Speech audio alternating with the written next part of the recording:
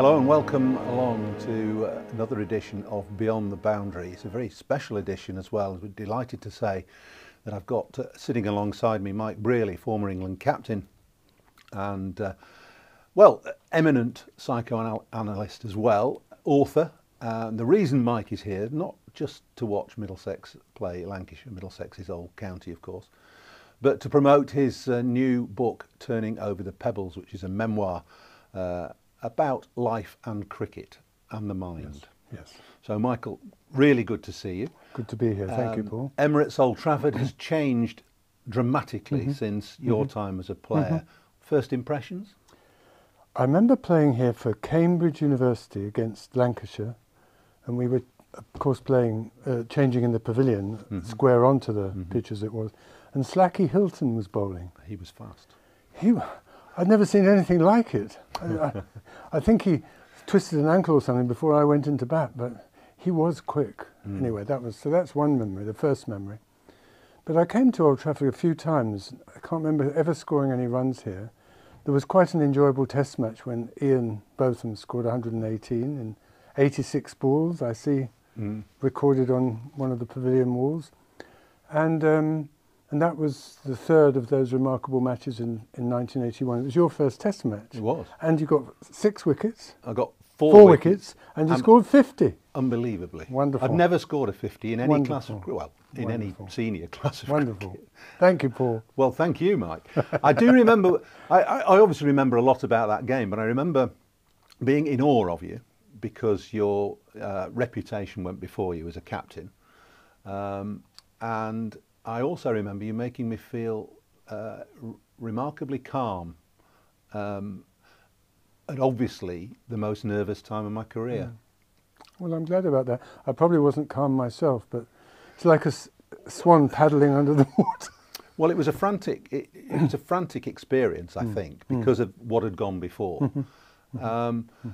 Let's just start a little bit with that, because that 81 series is perhaps the one that you'll be most remembered for as captain, coming back to captain the side.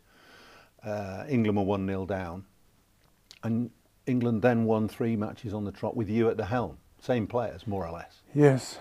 I mean, that very, very lucky as well, as great turnaround of Ian Botham, and to some extent Bob Willis too, who got 8 wickets at Headingley, 2 tests before this one. No, but at the time, I think I knew perfectly well that it was a hair's breadth, and it was very lucky that we won, but we did, and it was remarkable, and it captured the imagination of a lot of people in the country at that time. Coming to the book quickly, it's a memoir. Yes. And it is about your life from your time as a schoolboy right the way through university as a lecturer, and then your cricket career, and then post-cricket career as a psychoanalyst. But one thing that struck me in the book was that you said that cricket is a part of me. You didn't mention that any other aspect of your career or life is a part of you, but cricket is a part of you.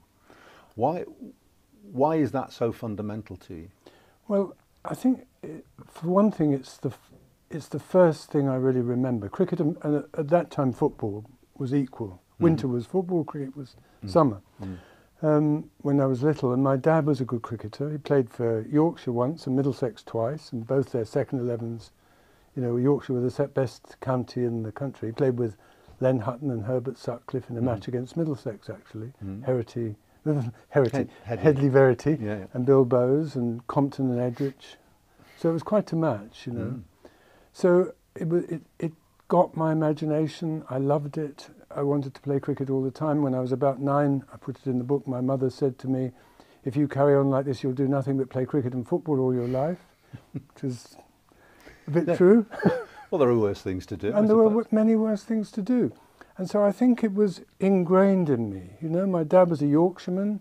He played in Yorkshire League and for Leeds University and the British universities, and then he played for Yorkshire Seconds and so on. And they all thought about cricket from a point of view of tactics and strategy, as well as about technique and what shots you should play and what shots you shouldn't play.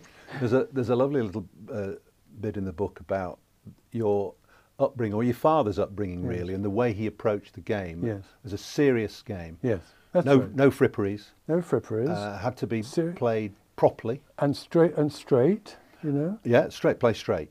I mean, straight technically, but straight morally as well, according to the values of the time, really. And yet you were an innovator when in your time at cricket, in many aspects, weren't you? Well, you were the first, I think, maybe the second to wear a helmet for a start, or a skull cap, as they were called then. And within 6 months, everyone was wearing them, except Viv Richards. Yeah, well, Viv never. No, I only ever saw Clive Lloyd take a helmet off once when he was facing Sylvester Clarke. Did he? And I asked him many years later, so why did he do that? He said, I felt I just needed sharpening up a little. Oh, did he? Sylvester. He was quite a bowler, wasn't he? He was rapid, yeah. But interestingly, you obviously, as I said, were an innovator. Fancy fields your father didn't like. I think he said fancy fields or field placings. What do you make of the field placings and the modern game? Well, you can't say in general, but the way the game has evolved. Well, I think it's evolved quite a bit in the last year and a bit, especially with Ben Stokes joined by Brendan McCullum. Brendan McCullum, I think, shifted the game on in the mid-1910s, 1913, 15 and beyond, when he captained New Zealand. And I think he did, you mentioned just before we started the one-day match, 50 over matches, but in the World Cup in 2015. Yes, but I think in Test cricket too, and in two ways. One is that he having been, I think, depressed actually or low, and losing the point of what cricket was about, and feeling the New Zealand team had done the same thing. He tried to get people back to playing as they had, with the same mentality, similar mentality to what they had played in as a child when they started playing cricket just for love of the game. Remember the age, remember the innocence with which you played the game. And then you can, he said, then you can look for what you hope to do and might do and not be too preoccupied with how things will go wrong. And I think he helped the English team to transform into an attitude that they shared through the whole, they are sharing still through the whole team, the whole squad, of being able to take a few more risks, to go for things in a natural way, be a bit more relaxed about it and so on. Is that something that you did yourself when you were captain? Well, I think I did with some people. I think I did with Ian Botham and his batting when he came back, because he'd got, you know, he was very unlucky, you know. He might have had a Stokes, if he'd had a different set of teams to play against, because of his 11 matches as captain, I think it was, 8 or 9 were against the West Indies, who were easily the best team in the world at the time. And then Australia, the other two. They were the next best team, and we were probably the one after that. And, you know, that was really bad luck. But he had lost his form, both as a bowler and as a batsman, during that time. And I think he needed to... But it's quite... still amazes me that he was at such a low after the Lord's Test when he resigned or was going to be removed, or whichever way it was, both probably. And yet, almost instantly, because it was the next Test match, he became, yet again, this talismanic figure. Did you say anything to him? Well, you must have done. We only met in between those times on the lunchtime or the afternoon, the day before the Test, as you did in those days. And I was a little nervous, you know, how was he going to be? I thought we'd always got on, very different people. But you'd known him for 5 quite years, a while. 4 or 5 years. But I still felt, how bitter was he going to be? How negative would he be about anything? You know, was he happy that it was me and not somebody else? I think he was, actually, because he knew me and we got on. And I could give him his head, but sometimes I could just take him off or say, I'm not going to bowl you if you bowl medium pace half volleys, which I did during that match, took him off after 3 overs. And he didn't like it, but we could get through over that. But batting-wise, I think the luck was that it was such a good pitch to bowl on. We let them get 400 in the first innings. We were, when he came into bat, probably 100 for 5 or something like that, or maybe 80, I don't know, I can't remember. And he played a big shot against Dennis Lilly, and it was a good length, just short of a length ball on Lilly's usual line, just outside off stump, going away, and it reared up. He was trying to hit it off the back foot. It reared up, just missed his gloves and his chin, and went through to Rodney Marshall like that. And he looked up to me. I was sitting in the balcony, which was quite close to the pitch in those days, square on, long leg really, but square on. And I sort of said, enjoy yourself, you know, carry on, because on that pitch I knew, probably on any pitch at that time, but on that pitch in particular, he was better off playing all the shots he felt like playing. And yet I do seem to remember that when he got his 100, there was a camera shot of you, which I've seen subsequently, of you saying, keep going, basically. Yes, but that's the same thing. It was the same thing, really. I didn't want him to stop playing shots, but I just thought, he's got to 100, and I think it was when Chris Old had come in as well, and how was Chris going to play? He got at 29, he played 27, 29, they put on probably 60 odd, which is also crucial, like your 52 in the first, that was the later. That was at Old Trafford. I'm sorry, at Old Trafford. Yeah. But anyway, it was, so I did, and I think that's on the BBC programme of highlights of the Test match, that gesture from me. And I was given credit by Richie Benner saying that I was saying carry on, hitting to Chris Old. But I think I was also saying to Chris Old, you know, keep that left foot, his back foot, somewhere in line with the stumps. Well, he was, yes, he was quite good at giving himself a little room. Giving himself a little room. Yeah. But actually he did very well as well in that match and in that stand. He also bowled, in the second innings, he bowled 7 overs for 10 runs and got Alan Border out just after lunch.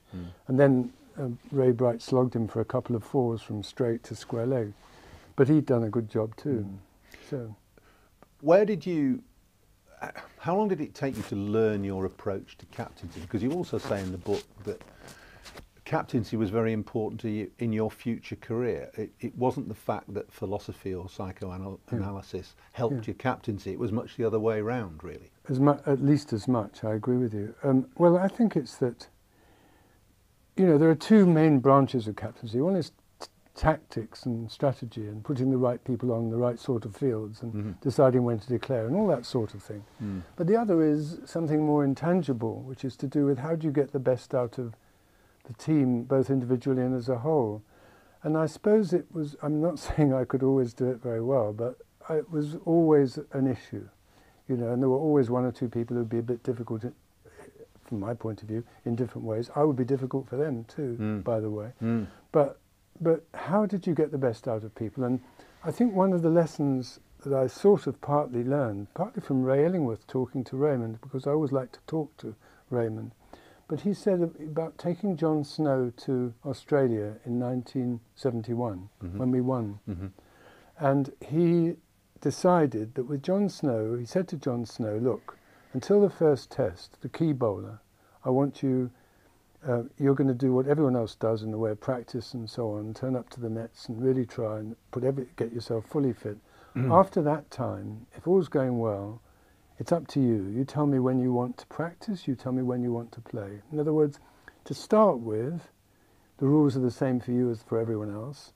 But once we get into the test cricket, and I want you to be fit for test matches, that's what I want, you do it your way. And I admired that. And I think the rest of the team could buy into that he was being treated differently from others. A bit of that was true of Ian, but sometimes with Ian, I had to say to him, no, you've got to bowl before we go and play a match, you know, bowl a bit. And then he'd come and bowl bounces at me in the nets, amusing himself. Well, yeah, I mean, he was a rule to himself, but as you say, he needed managing, and you managed him admirably. Do you think you'd enjoy captaining the present-day England side? Yes. Under McCullum and Rob Key, and I think I'd have loved it. I'd have loved it because that seems to be exactly what you're talking about. Yes, I'm afraid I couldn't buy into it for myself, but no, but because I still remain tense and uptight. Well, and you say in the book you were, you know, before your first game of cricket at school, you were sick. You felt sick, too sick to play. Yes, yeah. And also your test match. The second test match, the first one at Lord's was. Yeah, but at least you can appreciate how the others feel then, of course. Well, I with think there's first-hand something in experience. that. You know, the people who are really the geniuses of the game are not always the best captains, you know, because they haven't had to go through the things that the rest of us have to go through, certainly from time to time. And it's always a bit of a struggle at the top level. I think by the end of my career, I got to feel I belonged in county cricket. You know, I was a good county cricketer. Yeah. I was on the edge of being a test player. I mean, I got selected as a batsman. Well, you played 39 times. Yes, but many of them because I was captain. Yeah. But still, as a batsman, I'm thinking of. So how? Yes. Because it's interesting to me, and I'm sure to people who want to get to know you or feel they want to get to know you. You were captain for captain for 31 of those 39 tests. Did it ever, not dawn on you perhaps, but did it trouble you that you weren't contributing as a batsman? And how did you equate that? Yeah. And how did that make you feel compared to the greats who were around you, the Bothams, the Willises, the Boycotts, the Underwoods, etc. Gower, of course, in his pomp. Yeah. Yeah. How do you come to terms with that? Well, sometimes with difficulty, Paul. I mean, there were good things that people said to you. I remember Tony Greig captaining when I was vice captain in India, and the first test match I was in really good form, and it was a good pitch. We won the toss, lovely day, and I ran myself out for 5. And he told me later that match, during the match, that he felt like crying when I ran myself out. You know, so that was kind of a... And Ian Botham would say to me once or twice, I might have scored a slow 20, but the ball was doing a bit, and there were some good bowlers, you know. So there's this reciprocal feeling of people wanting you to do well, good players wanting you to do well. And valuing the contribution, even if in ordinary statistical terms it was modest. Well, it was modest, but it was still something. Yeah. And there were once or twice when I really was in bad form. I mean, there was once after I'd broken my arm, and I came back too soon. That was in Pakistan. I came back too soon the next summer. It was quite a bad break, and anyway, I couldn't, it was not good. And I got to the last test at, I think it was at Nottingham against New Zealand, and I scored 50 against Hadley and New Zealand. And all the team came out on the balcony to applaud, and it was at a time when it was going to be selected for the winter, the team. And that meant a lot to me, you know, because they obviously wanted me to play. And then once in Australia, when I couldn't score a run, I asked Doug Insole and Bob and probably Geoffrey Boycott, and they all said, you know, you've got to keep playing. We want you there. And so that was so I did need some support from people like that. You mentioned, you talk a bit about your nerves and your approach to cricket. Do you get nervous in other aspects of your life? For instance, when you started as a philosophy lecturer at Newcastle University, you were relatively young and you had time away from the game. And then beginning your psychoanalysis training. No, I'm afraid I do. But that's good then. Well, it's got a good side to it. You've got to be anxious a bit. I mean, even I remember Ian Botham saying to me he was really anxious before a test match until he walked onto the field. Yeah. But mine didn't stop when I walked onto the field. But, you know, it was his You stage. Didn't stop when you went on the field? No. I mean, as a batsman or as a captain? As a captain, I was more confident. Yeah. I had those doubts that you mentioned, you know. Was I worth a place in the team? Was I wanted by the team? Was I contributing enough in that way to make up for not contributing it as much as I'd like as a batsman? But I did, and I can have still. I think psychoanalysis has helped me in this, and cricket too, probably. I can still feel a bit of a panic in the night if something's going to happen that's difficult the next day, giving a paper to a distinguished audience or that sort of thing. Or sometimes as with people you find difficult in your ordinary emotional interactions, whether it's a patient or a player. You know, it can be the same sort of thing. But I hope it's a bit easier than it was. You talk about in the book about obviously various aspects of your life, and there's one particular part where you almost wonder whether you could have done other things, i.e. stayed in cricket as a coach or a commentator or a writer, and you do write about the game. Come back to the writing. Or whether you've explored the path that you wanted to explore. In other words, carry on with your learning basically, and this profession of psychoanalysis. Well, I do find psychoanalysis fascinating. You know, it's the whole person. It's men and women.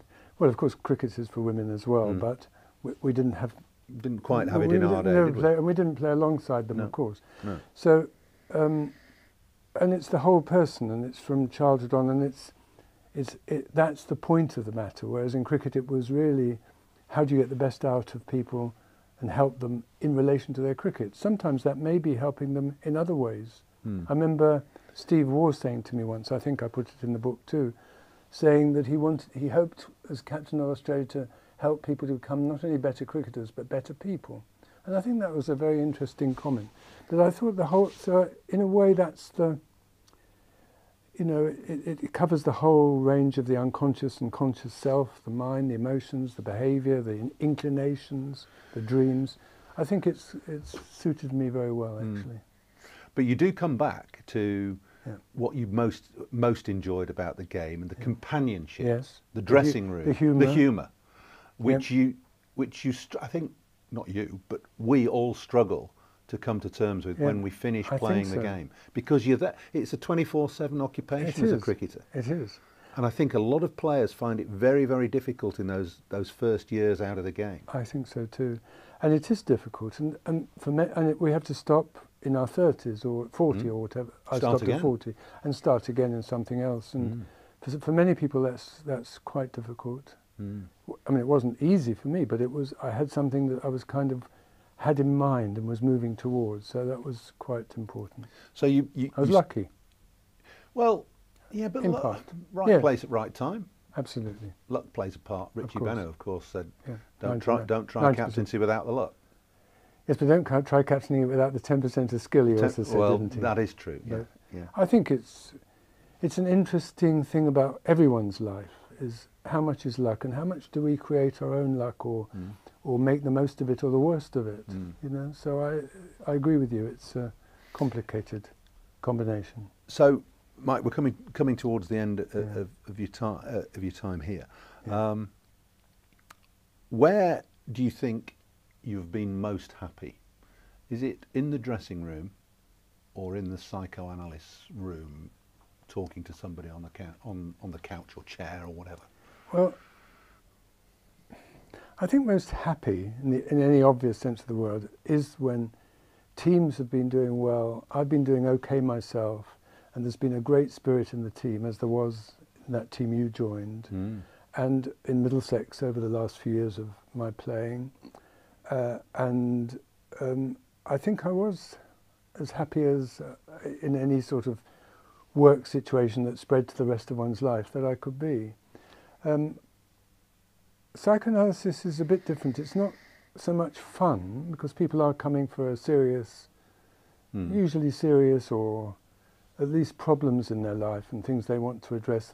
But it's not all misery either. And people can have, jokes can be helpful or humour can be helpful in that too. But you'll gain gratification from being able to help them, presumably. In the same way as you would get that as a captain of a cricket team, helping individuals to succeed. And alongside that, there's the satisfaction of seeing something more clearly yourself, whether it's as a batsman, playing the right strokes and building an innings and having a good run with the bat and that sort of thing, or also thinking in a good, clear way with the patient and not being too disrupted in one's thought or in a bad mood or negative. I know. Well, no, but you do say that through the book, your captaincy was you always felt was positive, and your approach to cricket was always positive. And I think that stands the test of time. It does, certainly. Mike, the book is a really good read. It's a challenging read for me, but it's a lovely memoir. Thank you.